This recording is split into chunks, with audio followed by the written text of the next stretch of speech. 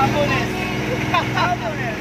Nasa, papunta po kami Capones Island. So, di ba lang po kami? Ha? Magkaalala kayo guys, magkaalala kayo. John Lloyd. Yan, di ba kilala ka?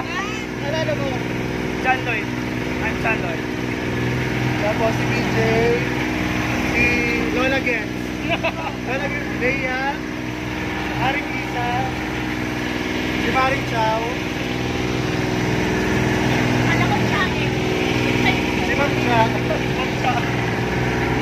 Ay, magkakita ako. So, hindi na po ako nakapag-vlog kanina kasi sa biyahe po kami, sobrang haba na talaga. Medyo wala pa rin po kami tulog. Simula kanina ang madaling araw. Sa kusina. Ayan guys, nandito na po kami sa Capones Island. Ayan.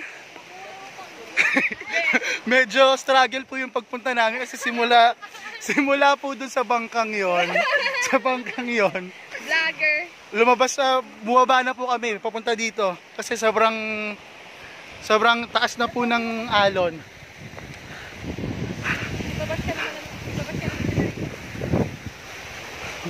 White rocks ang nandito, hindi white sand.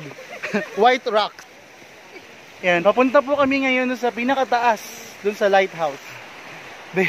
Beya, kamusta naman? Ikaw ba nahirapan? No, nahihirapan. Ay, okay lang. Ay, sila, yun na, kaya nyo pa ba? Ako di ko na kaya eh. Bala ko talaga di ko maliligo talaga eh. Doon magpapakabasa eh. Hindi ko pa schedule. Pero nagdila ang hill yung sinabi ko talaga. Natatalon talaga tayo. Tumalon nga talaga. Yan po.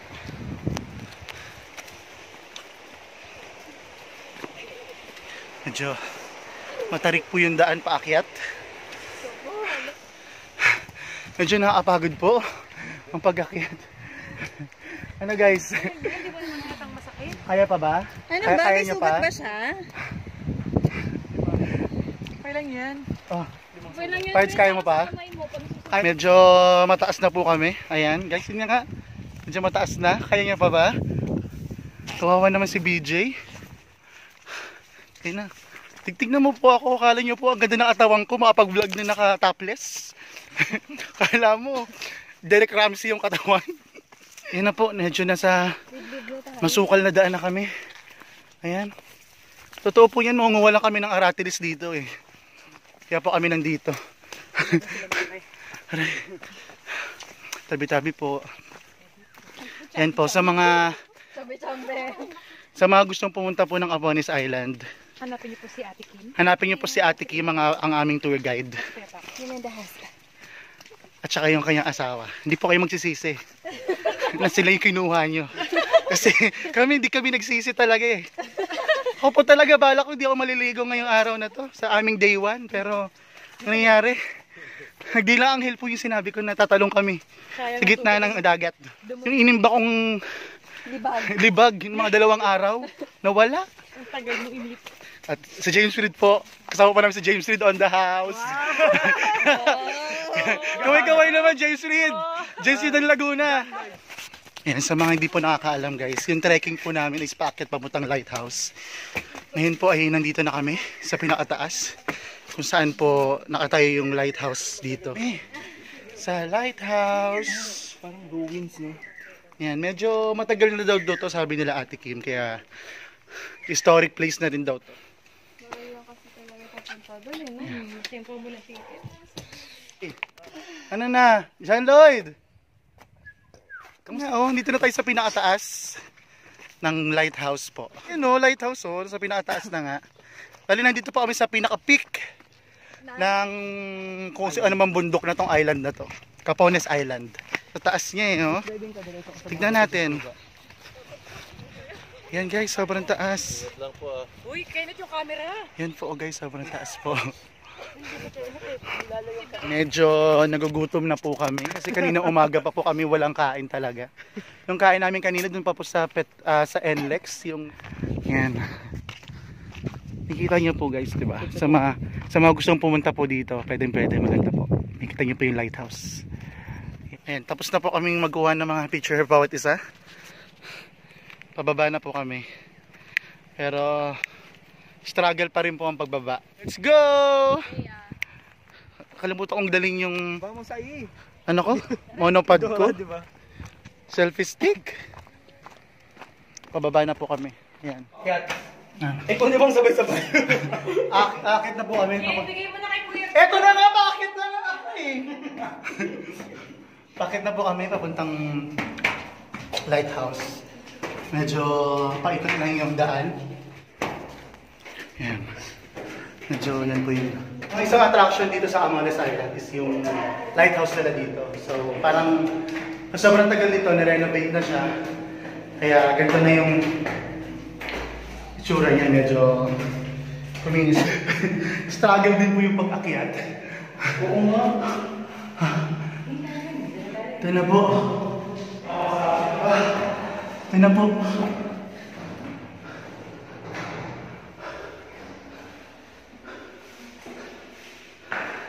Yun! Ingat lang po kayo. Ingat lang kasi malambot. Yan guys. Ito na yung pinaka taas Ingat lang po. ng lighthouse. Yehey! Ito sulit talaga. So sa mga gustong pumunta po dito, sulit na sulit po yung pagpunta nyo. Although medyo mahirap lang po yung pagkakyat, pero sulit naman po yung pagkakyat dito sa pinaka lighthouse. Ayan. Ano masasabi mo, Aling Yssa? Sa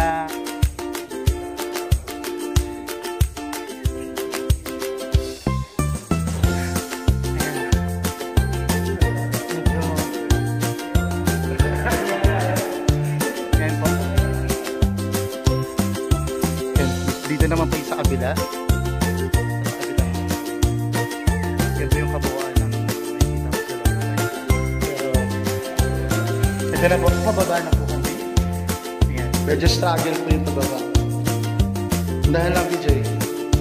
Baka mamaya hindi lang pa kami yung ano, hawakan mo na yun. Baka mamaya yun.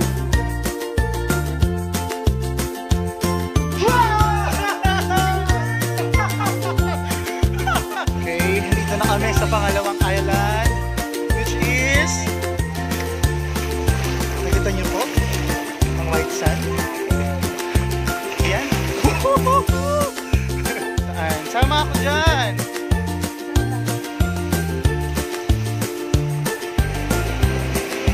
Yun. Pwede ako mag-snorkeling dito. Piling ko lang. Pero yan, try ko pong limutin ito. Good po yung beach dito, white sand, and then sobrang linaw po talaga ng tubig.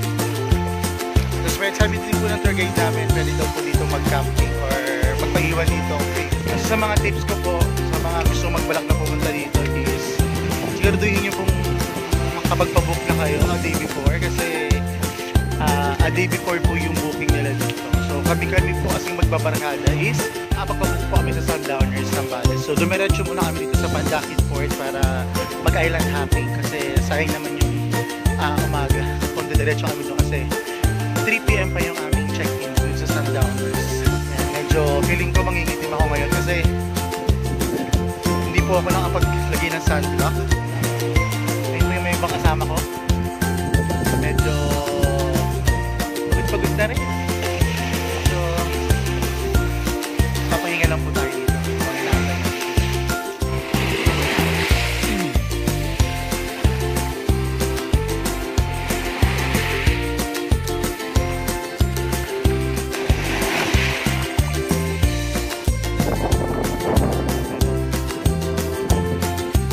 Medyo nakakapagod yung araw nito. Nakakamiss din yung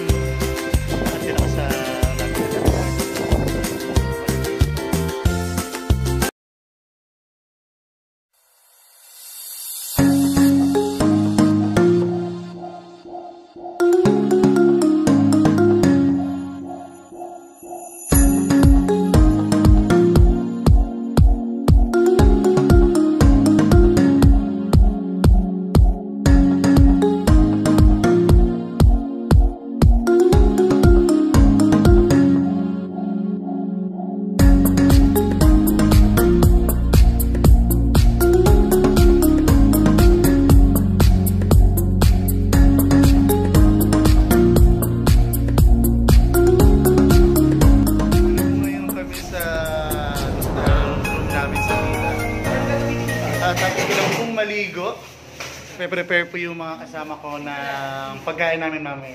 Maring Yssa, anong niluluto mo ngayon? With ice salpikaw. Ano? Rib eye, salpikaw? Rib eye, salpikaw po, and then parang BJ, ano niluto mo? Napakahirap na ano, Na? sinigang. Sinigang. Sinigang na? Bones. Sinigang na buto-buto po. So, bali yung pinamili namin kanina is still nga sinigang na sinigang na buto-buto, sinigang na buto-buto. Sinigang na buto-buto, beef salpikaw. Bali may shrimp din. Anong luto sa shrimp, guys? Garlic butter. Ha? Garlic butter. Garlic butter shrimp. And then, may liempo din kami na iihawin mamaya. And then, meron din hotdog. Walang asawang hotdog. Ang pinaka, ano talaga, main ano dito attraction is yung pang 5-star na pansit canton. Pansit canton po na pang 5-star na luto po ng chef namin from Shangri-La. Si BJ po ay isa po siyang chef sa Shangri-La. So, dito nga lang makikita yung first time na pang 5-star. 5-star na pansit canton. So, ito po yung mga ingredients. So, pansit, cabbage. 5-star ng cabbage. 5-star na cabbage yan. Ito, onion leeks. Na kayo ng umaga pa namin binili. Yung kinchay. Yung kinchay na lanta na rin. Kanina diretso pa to eh. Hindi kinchay yan, celery yan. Ah, celery pala. Celery. Diba? Ngayon na kayo nakita ng pansit na may celery. Baguio beans. Eh, hindi mawawala sa pansit canton ang carrots. Ito pa piniprepare na po ni Maring Yssa yung beef salpikaw. Kapag nagpe-prepare po sila, papakita ko po yung room namin.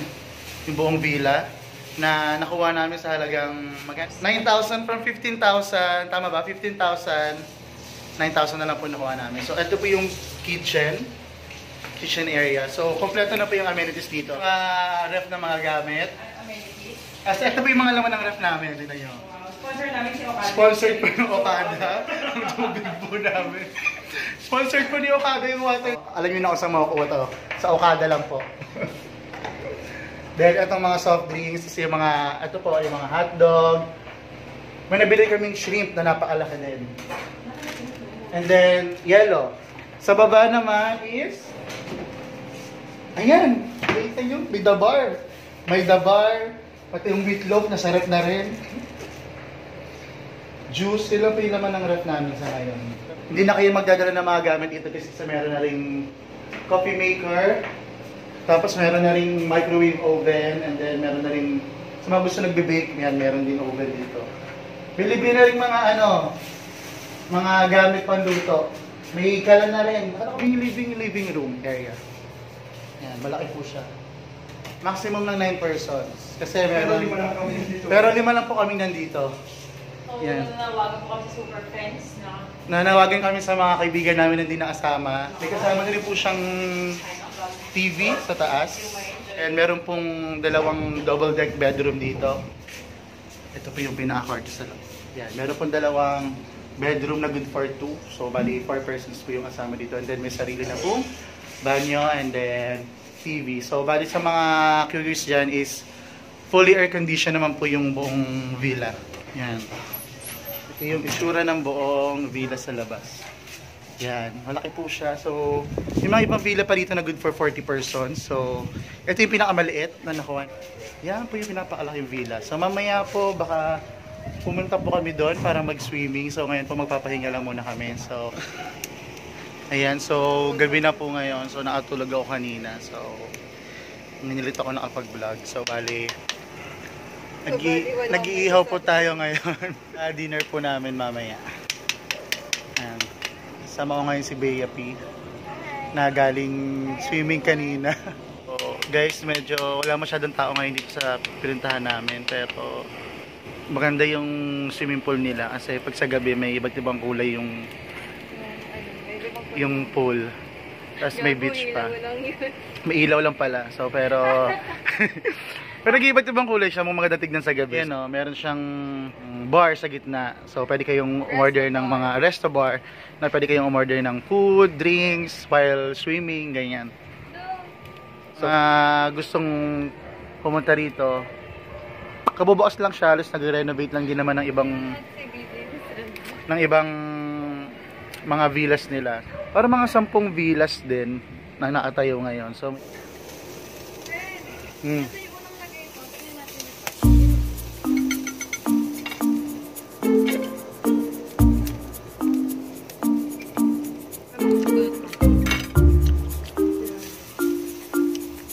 Ayan.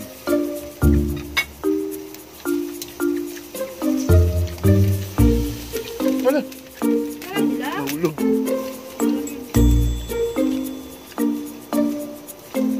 Ito, konti na lang ito.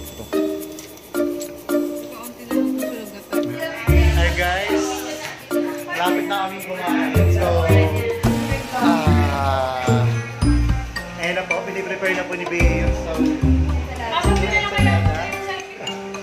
Tingnan, chef! Chef! Chef!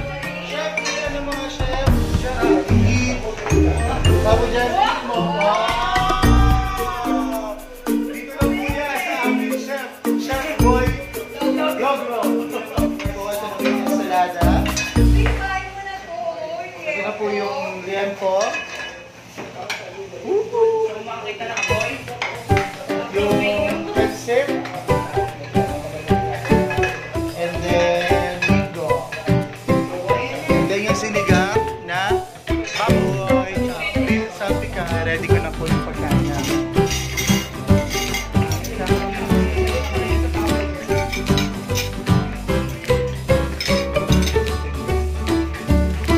So mamaya, kakain na po kami.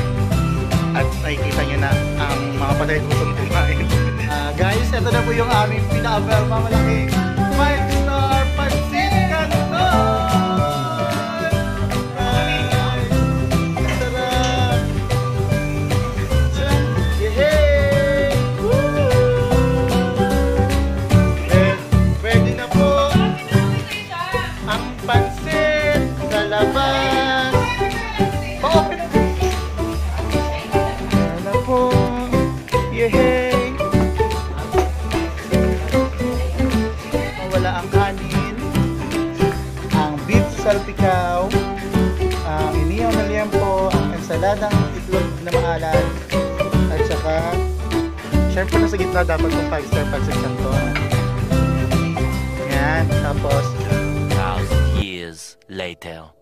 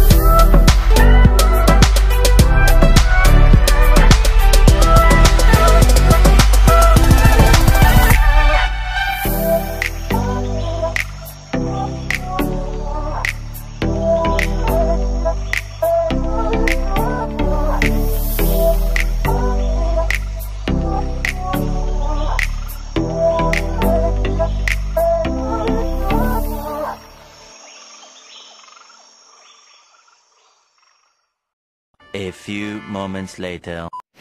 ayan, so tapos na ang aming day 1. So dito na magtatapos ang aking vlog. So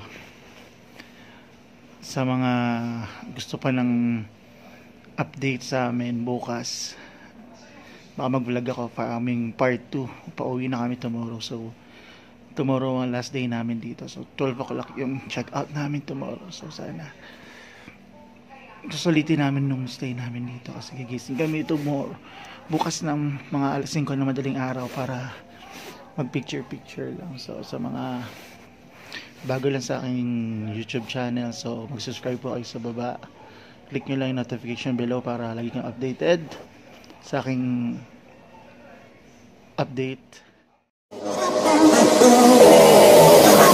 Touch my